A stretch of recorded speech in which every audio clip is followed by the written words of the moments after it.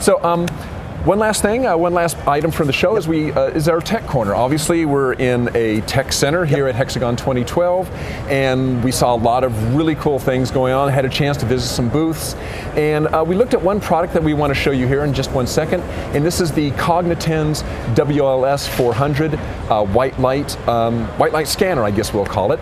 And let's take a look at it. If you just roll that video. So I'm here with Cliff Bliss of Hexagon Metrology to take a look at the Hexagon WLS400 white light scanner. Correct. Do I have that right? White light scanner? Yes. Okay, great. Yep. So tell us about it. This is our new generation white light product. It's called the WLS400. It's based on a 3-camera system. Illumination with LED blue light, so it's utilizing the new blue light technology. It's based on stereo vision, which incorporates a projector, and you can see from the projector it's going to put an image onto the part. The software recognizes exactly how that image is distorted on the part, and through point correspondence will reconstruct the 3-dimensional characteristics of your part in the software, and then from there you can compare the actual image back to CAD or back to a master part, if you will. Now, is this the same as structured white light, or is this a different? Within the white light technology group, there's what they call structured light, which utilizes a technology called phase shifts. Okay.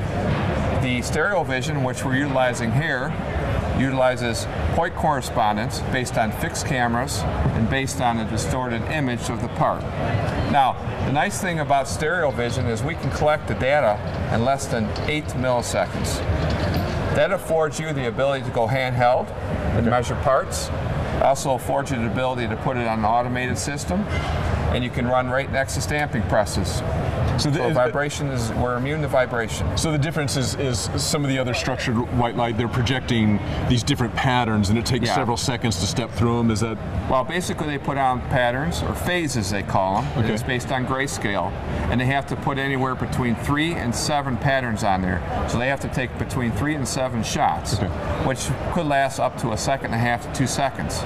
So if your part moves within that time frame, you have a motion error and you have to start over, whether that's handheld or not. Now, one of the benefits of structured light is it brings back a very clean, what they call an STL for reverse engineering. So this is the only system in the market that will actually do both. Okay. So basically, you go into a software toggle switch and you say, I would like to do structured light. You bring it over to the area, you shoot, and it takes 5 shots. It looks at the targets, takes 3 shots, then it will smooth and average that point cloud for a nice clean reverse engineering method. And then you can go back to stereo vision and you can basically walk through the part and shoot. So just to give an example, you can see those 2 red dots on the part. That gives you your standoff. Now it's not very sensitive. You can be plus or minus 2 inches, 3 inches maybe. Okay? And you just point, shoot, you're done. And then that quickly, you can shoot again. So with those 2 dots, you're looking just to get them fairly close together? Yes. Okay. Yep. So if you have them right on top of each other, that's your optimal focal. Okay. Okay, but you can be a little in or a little out, and it will not affect the measurement of the within part. a couple inches, you said? A couple inches, 3 inches, yes. Works out very well. This is our what we call our accessibility platform. It's an option. The nice thing about this is it was designed specifically for this technology. If you're in a plant area, it goes up to 10 feet high, right? Or it goes all the way down to the floor. Okay. Nice thing too is the way the legs are configured. You can get them underneath the table, so you can get into that die. You can reach out real far. Okay. All pneumatics, very ergonomic. Now again, this is an option. You could also put this on your own design stand if you like. You can go completely handheld. Just put it on a cart. You need 3 things if you go handheld. You need the head, acquisition device. You need the control box, which is all solid state now, very light, and you need the laptop. So you can imagine, you can just put the whole piece right here. Right. Okay. That's all you need to operate the system. All right. Now, another nice feature is that we're using all off-the-shelf computers. Okay, this is just a standard Dell computer, higher-end Dell computer, and then it also comes in a desktop. So if you need horsepower, you go with the desktop, or if you're in a very harsh atmosphere, like in a plant where it gets very hot, you can cool the desktop. Oh, sure. Or in a very dusty area, you can actually filter the desktop. Okay?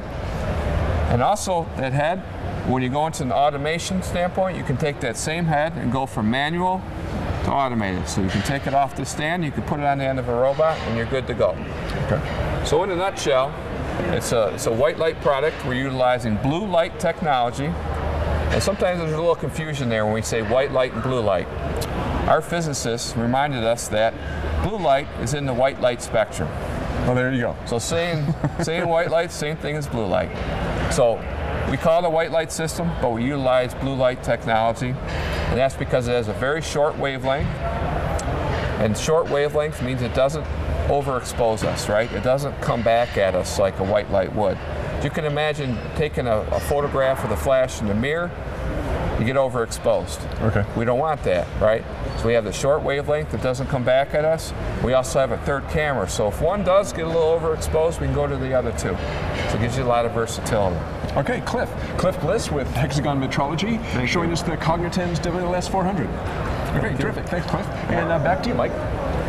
Well, there you have it, the Cognitens WLS400, presented by Cliff Bliss. Notice how I threw that back to you, even though I'm here? That's right. Back to you, Mike. How did you know? How did you know you weren't going to throw it back to yourself, is what I want to know.